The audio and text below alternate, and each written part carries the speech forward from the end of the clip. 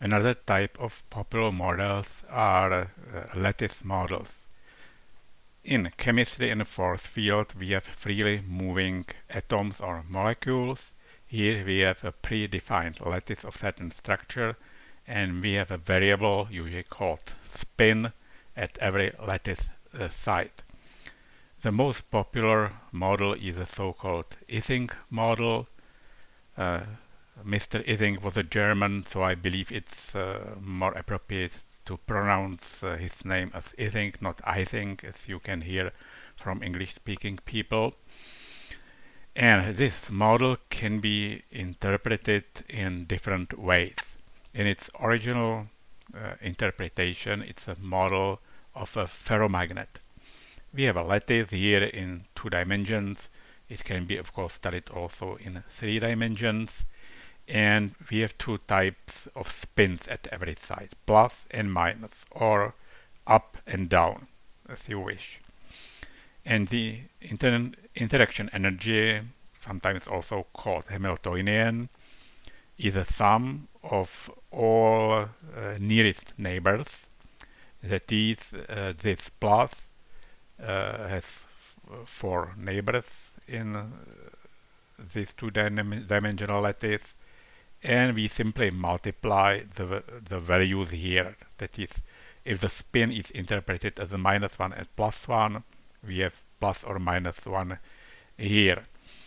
That is energetically favorable if this interaction constant is negative like this, if they are unlike spins, if they are the like spins together. So this has a positive energy and this has a negative energy.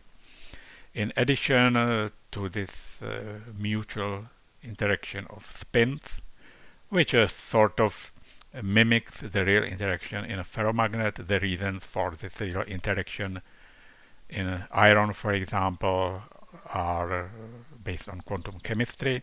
We can also have the external magnetic field, which then acts to the individual spin, just multiplied by the field intensity. Usually we study the ferromagnet. In 2 dimensions, we even know the position of the critical point, which is also called the Curie point. Iron or nickel is paramagnetic above the Curie point, and ferromagnetic below it. I will show you simulation shortly. We know it analytically in 2D. In 3D it's not known analytically, but there are very accurate values obtained by simulations and other theoretical works. The same model can be reinterpreted as the so-called lattice gas. It is the simplest model of gas and a condensed phase. We cannot distinguish liquid and solid here. The formula for the interaction energy is pretty similar. However, we have the lattice variable only 0 or 1. 0 means that we don't have a molecule there, and 1 means that we have 1 molecule there. Because we can have at the most 1 molecule at the site, this term is responsible for the repulsion, and this term is responsible for the attraction of neighboring atoms. And we have a second term which contains the total number of atoms and the chemical potential. These 2 models are equivalent. Only the variables must be recalculated.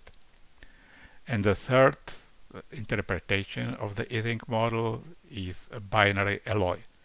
You know that there are binary alloys where both atoms, both metals are very similar, so that they make such a mixture. This mixture generally isn't ideal. It can be, of course, but if it's not, we must consider deviations from the ideal behavior, and we have such an interaction energy. Similarly, we have the chemical potentials here. We have two types of atoms, and there are certain interactions of three types here, and again we can elaborate a transformation from the Ising model, the original one, to this type, and or to all these numbers.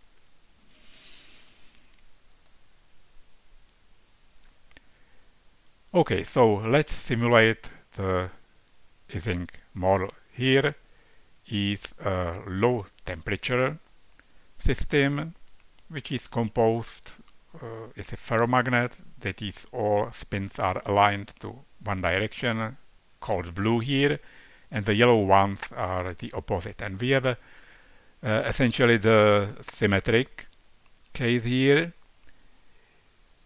I can flip the spins here. Okay, I can flip it only a small part, doesn't matter. So this is one of two possible symmetric phases. The other one is yellow one with blue dots in it. Let's increase temperature. Here at the upper top corner we can see the ratio to the critical temperature. So if we increase temperature, we can see that the phase qualitatively doesn't change, but we have more and more perturbations. If we are 10% below the critical temperature, these clusters can be pretty large, but still they appear and then they disappear again. And this is the critical temperature. Everything here is quite slow, the simulation is slow, but after a very long time we arrive at something that you can see here at the right hand side of the screen. That is, the system doesn't know whether to be in one of the two phases or the other. It is somewhere in between, and the fluctuations are very large. If we increase the temperature even more, the system symmetrizes a lot. I can go back now to the critical temperature, and we can see that the sizes of clusters grow above. We have large fluctuations in magnetization. If this is interpreted as the lattice gas, then changing temperature along zero magnetic field is the same as going along the phase equilibrium between the solid or liquid phase, between the condensed phase and gas. That's why we call it lattice gas. So let's go to high temperature again, and now I'll do a process which is called quenching. So I decrease the temperature fast, and we get what is called spinodal decomposition. It was quite fast. You can see here one system which was quenched and quite fast. The screen was copied. Print screen was done. Okay, so this is how this system works. And what is it good for? We have a very simple model of reality, and for example, at the vicinity of the critical point, we believe that the behavior of all critical points in nature, and it can be a critical point liquid vapor, or it can be liquid critical point, they have the same universal behavior. And if we are close enough to this critical point, we have the same, the so-called critical exponents that describe us how the system behaves close to this critical point. And we can study this critical behavior using the Ising model and similar models.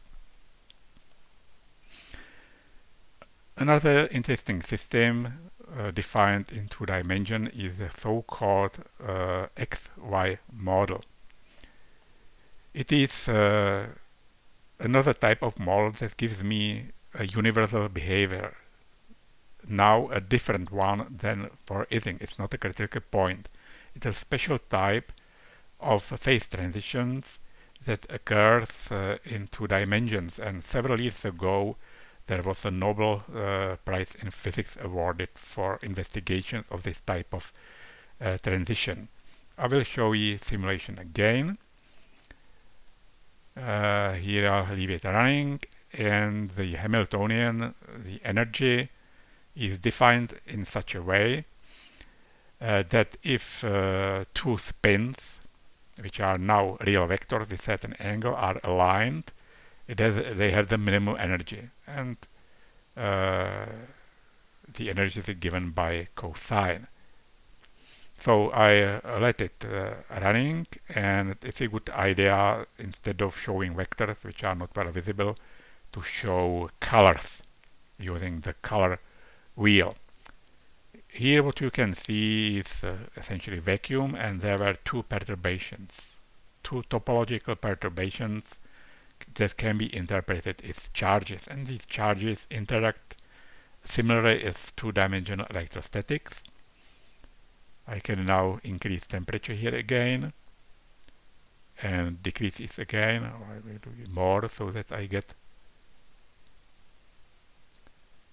Here we have a lot of charges that attract each other and may disappear, and there is a transition point between a system where I have a lot of charges, that is plasma, and a system that I don't have charges, or I have only perturbations that appear and disappear.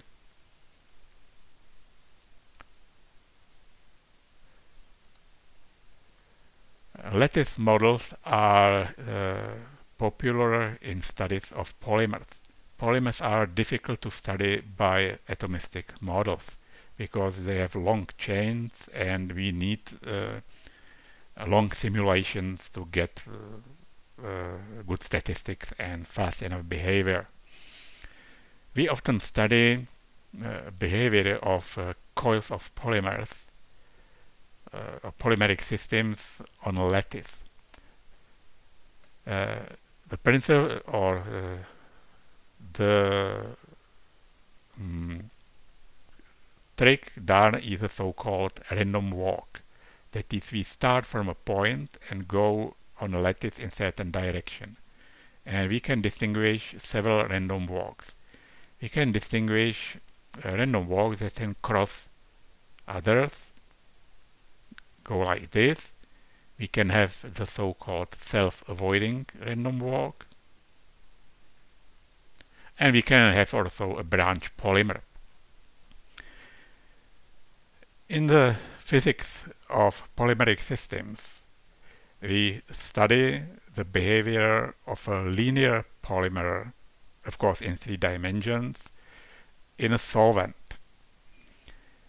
It is a Flory theory, quite a beautiful part on physics that essentially doesn't use any difficult mathematics, just quite qualitative reasoning, and it starts with this random walk. As regards the interaction of a polymer with a solvent, we distinguish 3 basic cases. This polymer coil may have a tendency to attract each other and to make something small, a small clump of polymer. Then we say that this polymer is barely solvable or is in a bad solvent. We can find that at higher temperature, at another solvent, the polymer unwinds and makes very large coil, some irregular structure that doesn't stick together. Then we say that the polymer is in a good solvent, or at a limit in a thermal solvent. And in between we have something that we call a theta solvent. Okay, if we have attraction between polymer beads and these attractions are strong enough, we get such a coil that is badly soluble, which is packed. In opposite case, where the beads repel each other, we'll get polymer in a good solvent. And there is a case in between where attractive and repulsive forces between polymer beads are just in balance.